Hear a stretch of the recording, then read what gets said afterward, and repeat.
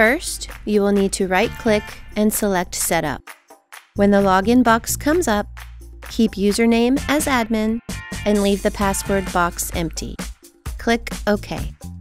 Next, right-click and select Setup, System Tools, and then User Management.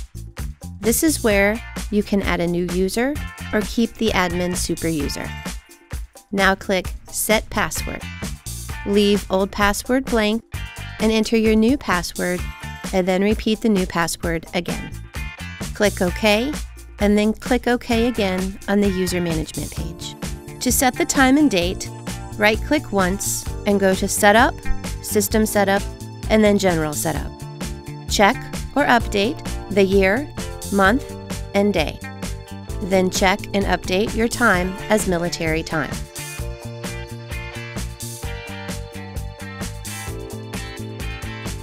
After you update, click the Apply button. Yes on Are you sure to continue? And OK on Set Time Succeed. Then click OK again on the General Setup page. For further assistance, please call our Spyclops tech support at 1-866-839-9187, extension 2393.